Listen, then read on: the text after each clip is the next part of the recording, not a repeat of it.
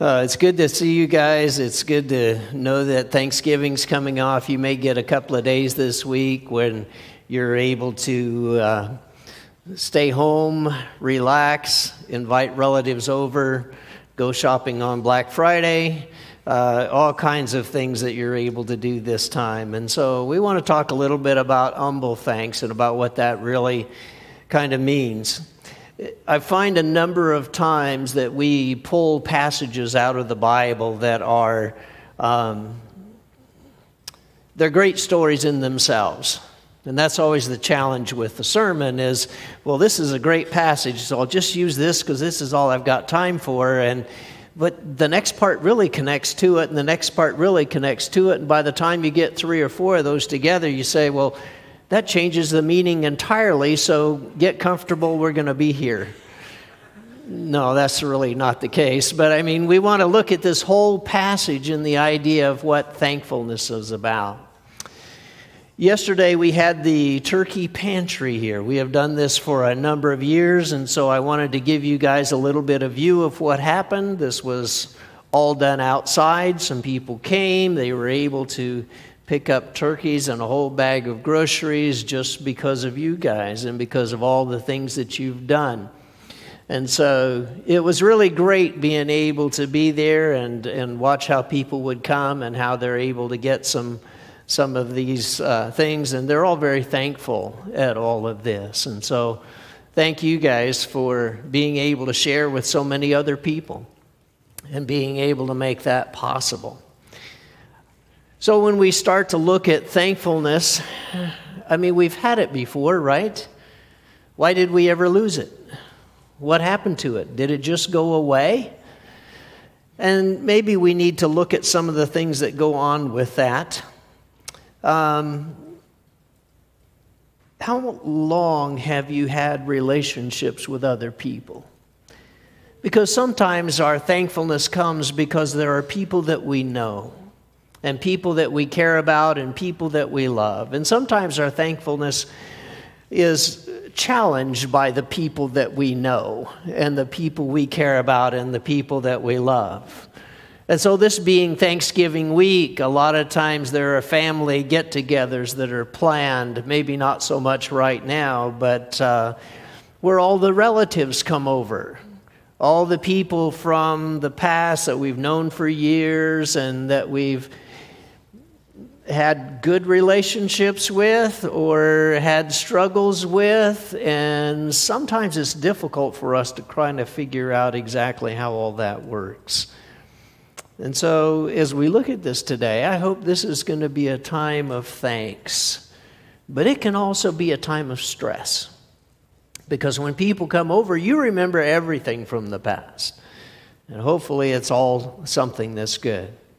But I want to look at this passage in Luke 17. Let's just start at the first part of this. He says, temptations are going to come. I mean, they're going to come.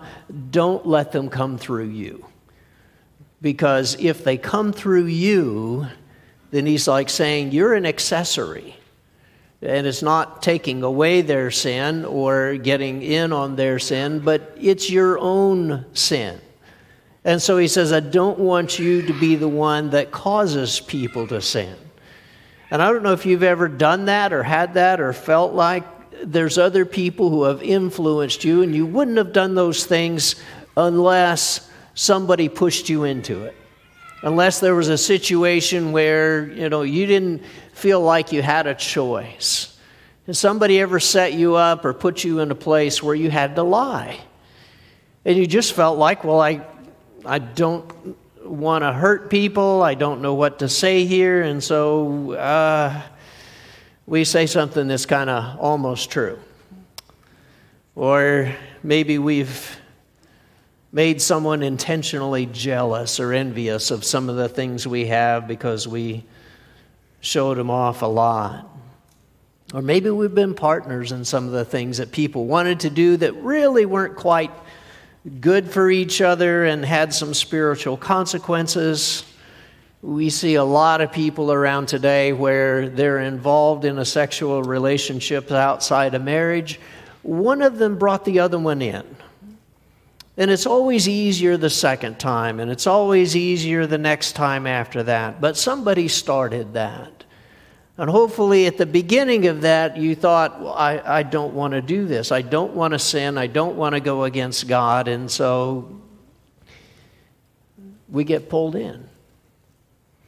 Or you made me mad. You ever had somebody say that to you? You ever said that to somebody? You made me mad. Well, that's really not the case. It's you chose to get mad, but they provided enough of the situation to where, yeah, that was your choice. And so we do share in this somewhat. And Jesus is saying, I don't want you to share in those things. I'm not suggesting we take responsibility for their sin. Their sin is their sin. But sometimes we can make the situation difficult enough where they're going to do this and then we share in it. It's like when you drive the getaway car, you can't say, I had no part in it. You're an accomplice. You have a part in it. He says the punishment, it will be worse than if a millstone were hung around your neck and you were drowned in the depths of the sea. Well, that does sound like a bad punishment, doesn't it? I mean, drowning is kind of bad and millstones are kind of heavy. So I thought I'd give you a look. Here is a millstone ready for the necklace. That's a big stone. You're not going to swim very far with that around your neck. He says that's what sin looks like. It is that big of a burden as if you're trying to swim with that around your neck. He says that's kind of the punishment. Our influence can lead people. It can lead them to something good. It can lead them to something bad. And when it leads to something bad, it can mess with our thankfulness. And we are not able to be thankful like we could before. And so I think it's important to realize that and understand that. And then he says, I want you to pay attention to yourselves. Be aware of your own sin. Be careful. Watch what you do. In the Corinthian letter, Paul tells them, be careful when you think you stand, because that's the time when you're going to fall. And just about the time when we decided we've got it all together and we'll never do this again, then we find that, nope, somehow we got caught again. And so he says, pay attention to yourselves. And then he comes to the next section. He says, if your brother sins, rebuke him. Well, we all sin. How much rebuking can you take? If every single little thing you ever did or thought that is a sin or wrong, somebody comes up and starts in on you, is that going to be an easy way? Does that help you be more of a Christian? Does that help you deal with the sin? Okay. So how do we do this? Well, first of all, he's talking about a sin. He's not talking about the fact that I don't like the way you did that. I don't like the style. I don't like the method. It's that you did something wrong. And so it is definitely wrong. It's definitely a sin. It's definitely one the Bible calls a sin. It's not something that's just a matter of, well, I don't like the way you did that. And so it's not confrontation on that. If your brother, it seems to me what he's saying, is caught with a sin, then he may need some help where we could be in a place where we could help him with that. And it may be that he doesn't know about it yet, but he needs someone else to help him to see and to realize where he is. Help is because someone needs to say something. It needs to be clear. It needs to be with love. Rebuke does not need to turn into a shouting match or an accusation and guilt. It means there's a relationship where you're able to talk to someone about sin in your life and sin in their life. Please do not think this is a one-way street. If you're not willing to talk about yours, then I'm not sure you're really in a place to talk about theirs. And so this needs to be where you have this relationship good enough where you're able to discuss things like this. And of course, then they're going to know yours, and it makes it much easier then to be able to talk about these things, and so you can get past all these things and clear this up. Certainly, this does not mean you tell everyone else about their sin, or you let them know to pray about it, or you get suggestions from somebody to ask them, well, should I talk to them about, what they did? And no, none of that. This is where you would talk to them about their sin. Realize also there are other things that are involved with this. As you look at Galatians chapter 6, if someone is caught in a sin, which is very parallel to what Jesus is talking about here, you should restore that person, but you who live by the Spirit, or you who are spiritual, should restore that person. Now, that's not everybody. Not everybody's able to do this.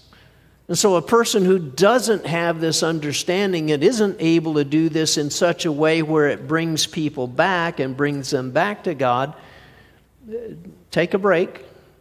Get to the point where you're able to do that before that ever happens. And so you're really not in the place to be able to do that yet, because it does take a certain development in people to be able to approach them on this level.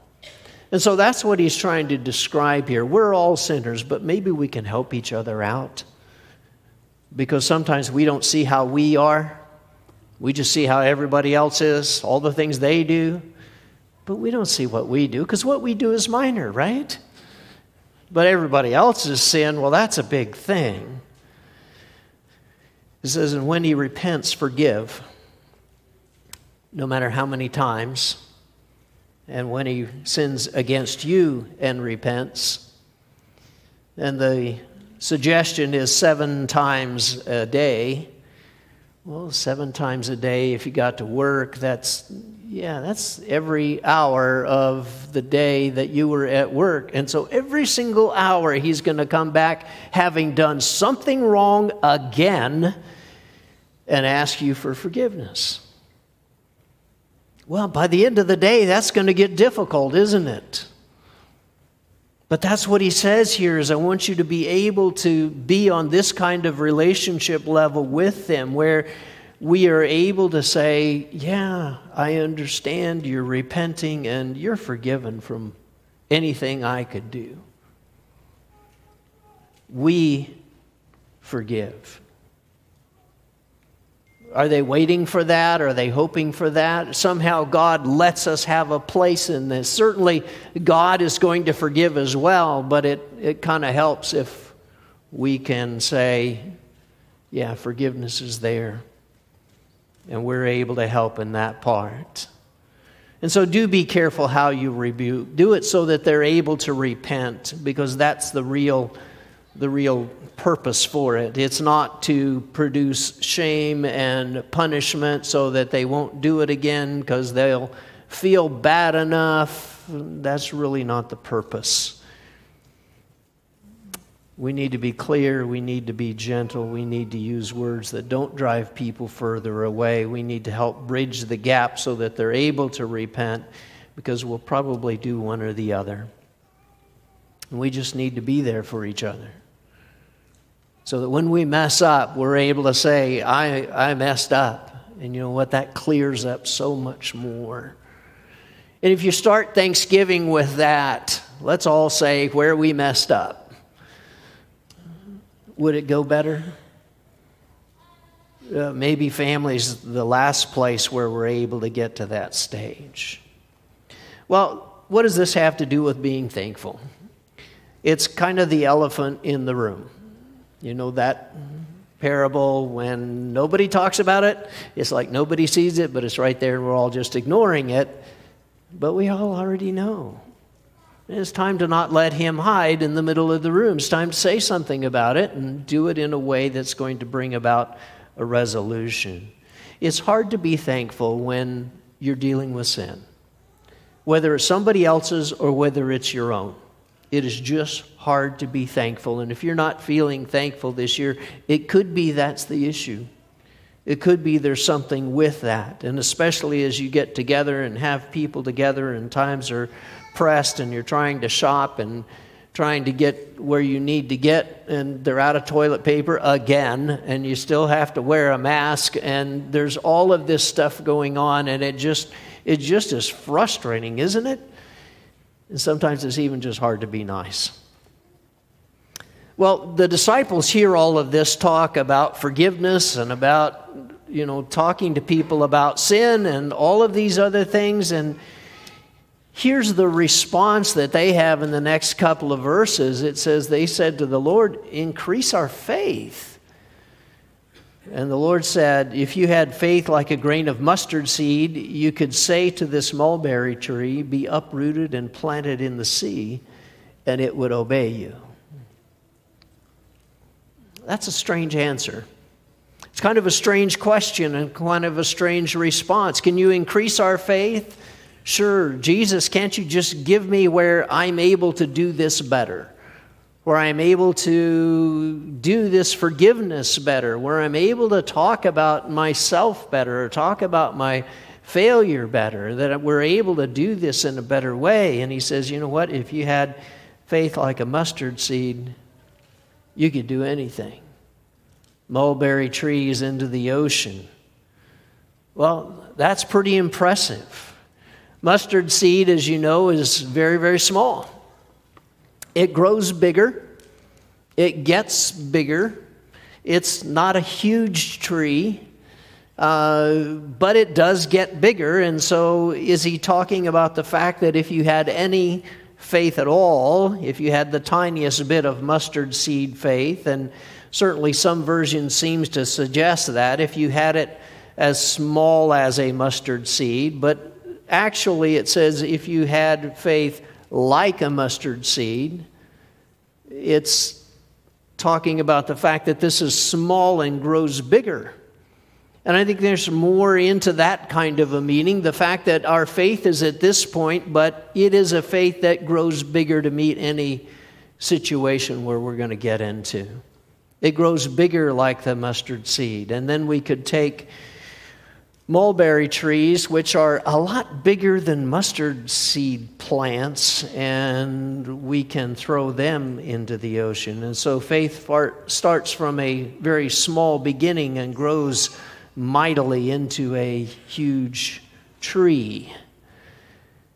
There's the bottom part of a mulberry tree, also known as a sycamore tree. And so those have very, very deep roots. They spread out everywhere. They go in every direction.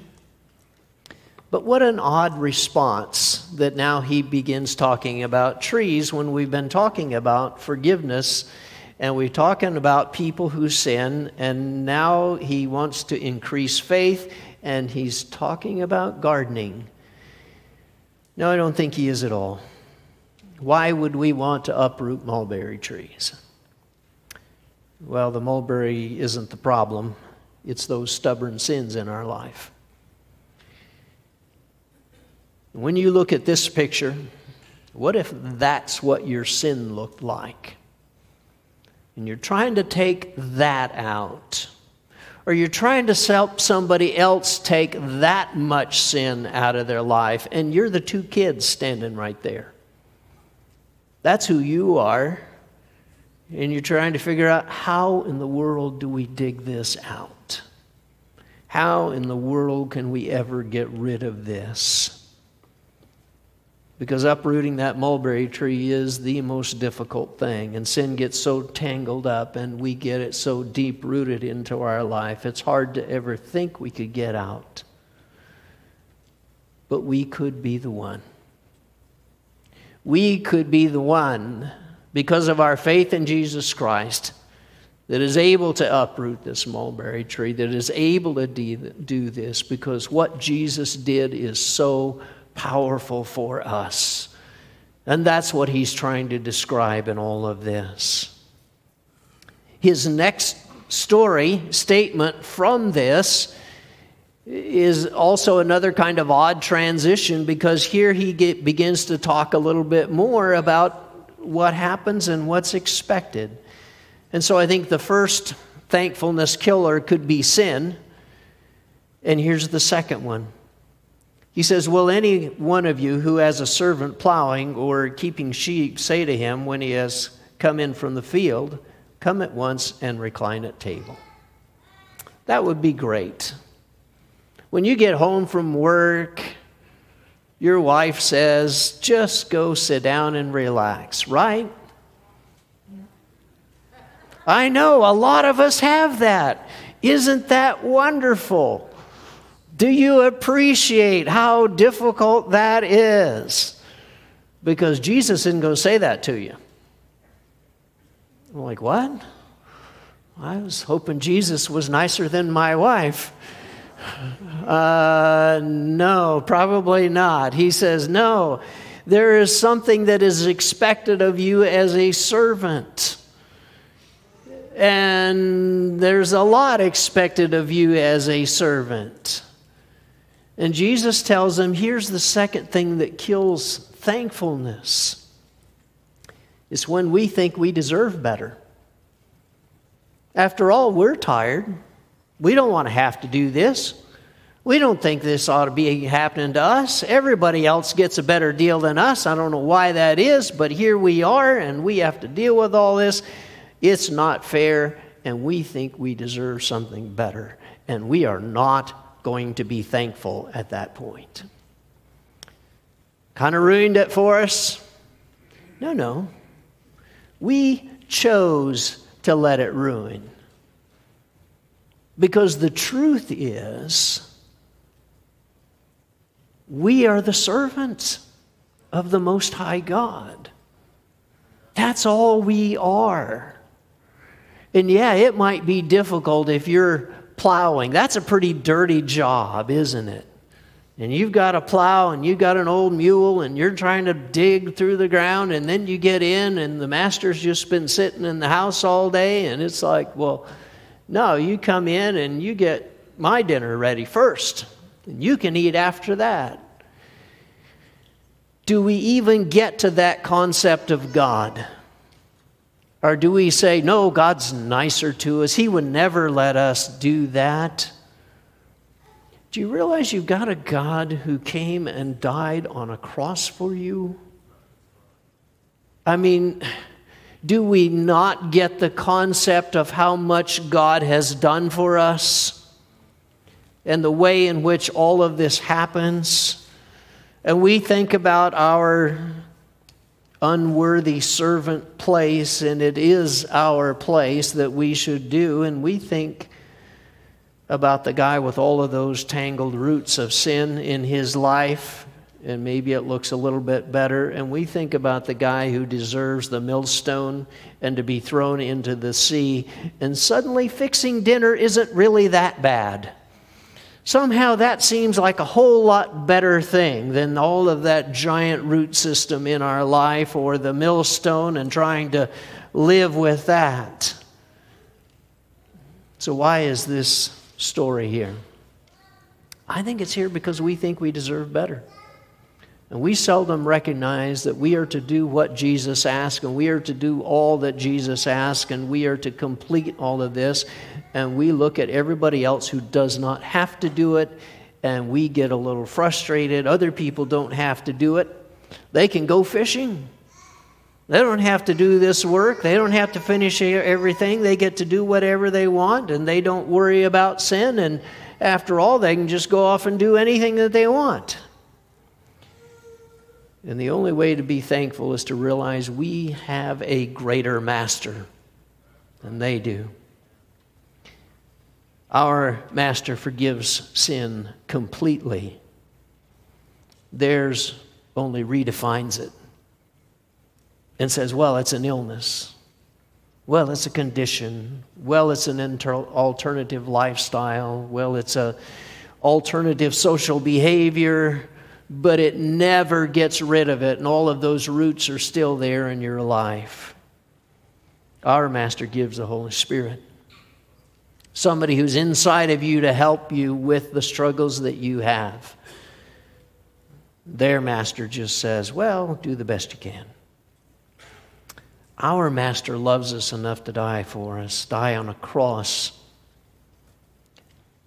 Their master doesn't at all, doesn't really care. Our master answers prayers, and they just burn incense. We have a better master. We're better servants because we have a better master. And there's something to be thankful for in having a master who's able to rid us of sin, and who's able to take away millstones, who's able to give us this great thing by the power of God. And God is so amazing. And He gives us this promise that if you're faithful in little, you're going to be faithful in much. And so we're willing to say, okay, then I'll be the servant, because you're watching what happens in the little. And when you do that, you're going to see that I'm faithful in the much, because I'd a lot rather you look at what's little, and all I have to do is this little thing, and you're going to think I'll be faithful in the much. I don't even have to do the big much, because you already know I'm going to be there, because I take care of all the little. And it's one of those amazing things that God is able to do with us. And then one more story that He gives us in this is the one about thankfulness. He says, on the way to Jerusalem, Luke 11 or 17:11, on the way to Jerusalem, He was passing along between Samaria and Galilee, and as He entered the village, He was met by 10 lepers who stood at a distance and lifted up their voices, saying, Jesus, Master, have mercy on us. And when He saw them, He said to them, go and show yourself to the priest. And when they went, they were cleansed. And one of them, when he saw that he was that he was healed, turned back, praising God with a loud voice. And he fell on his face at Jesus' feet, giving Him thanks. Now he was a Samaritan. And then Jesus answered, were not 10 cleansed? Where are the 9? Was no one found to return and give praise to God except this foreigner? And I don't think we need to read this as He's ridiculing the foreigner or not appreciative of the foreigner. He's just so amazed at the others who have no praise. They have no thankfulness back to God because, well, God, we expect you to do for us. We're not doing for you. We just think this is a one-way street and you just do for us. And so this is a very familiar parable. The lepers probably banded together because they're outcasts from the city. So 10 lepers, 1 Samaritan, 9 presumably then are Jewish. And so as you look at how it unfolds, he says, go show yourself to priest, something they would not be able to do unless they're clean, something they would have to do in order to get back into society, because it is the priest that will pronounce them clean. And so go show yourself. And in great faith, they start on the journey while they still have leprosy. And so they do begin this. And so we're able to see how this happens. What a great thing as they begin, and you can see the joy and the excitement that they would have as they've been cleansed. And the realization has hit, God is alive, God does great things, God is amazing, God is in my life. And then what's the next response? Well, it ought to be about giving glory to God. Jesus' question wasn't 10 cleansed, because Jesus expects praise from all the people who are cleansed. Jesus expects praise from every person who has been cleansed of any sin whatsoever.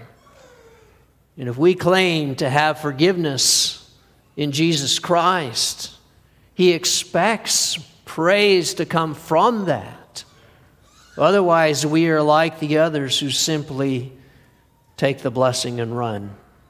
Worship is an expected response to our cleansing. It's why we get together. It's why Mike learns all of these old songs and all of their history, and he's able to give us all of this input into what it means to sing this song. But how great is that to be able to worship God? And how great is that to sing with meaning? The worship isn't about us. It's about serving God. It's about having a master who's changed our life, who's forgiven our sins. And we can help other people change their life as we help them deal with their sin.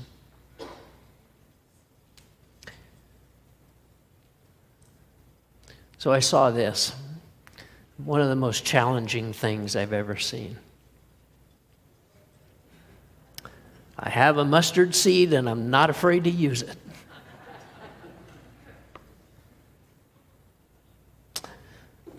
Yeah, we could be the one that makes a difference in our life, in the lives of other people, in their relationship, in their helping deal with their sin, in their coming to Jesus Christ, in their thankfulness in their life. We can make real thankfulness, not just a day, but for all year. Because we could be the one to be forgiven of sin ourselves. And we can do that today. We can pray with you. We can baptize you into Christ that sin can be taken away. And we can be the one to help with someone else's sin, to help bring them to this. We could be the one to forgive them of their sin or take part in their forgiveness. The same way we would take part in the commission of a sin, we can take part in the forgiveness of a sin. We could be the one to have greater faith. We could be the mulberry tree shredder. You realize that?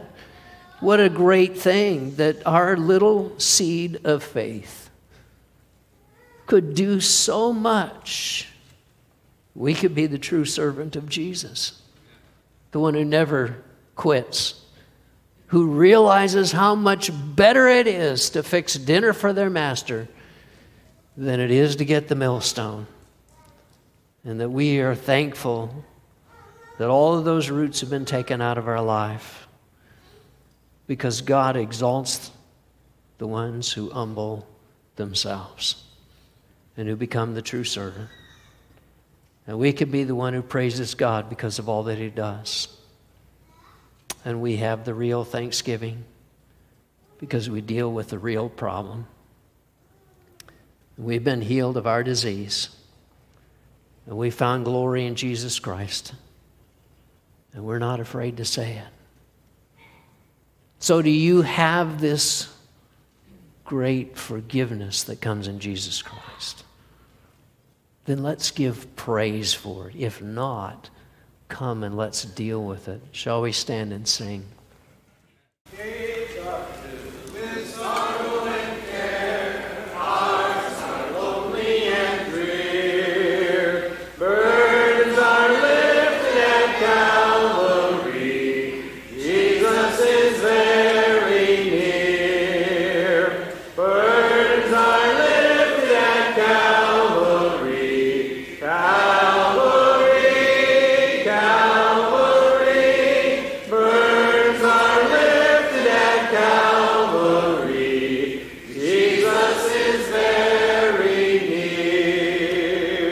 Cast your care on Jesus today.